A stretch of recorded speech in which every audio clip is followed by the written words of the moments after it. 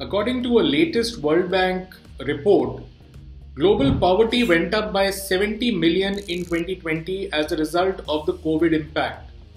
And this is such a remarkable reversal that it's unlikely that the world will be able to achieve the goal of eliminating abject levels of poverty by 2030.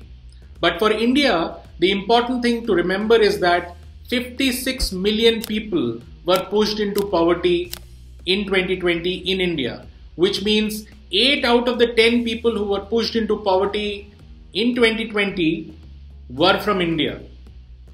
Catch the next episode of the Express Economist to know more about what's happening to India's poverty numbers.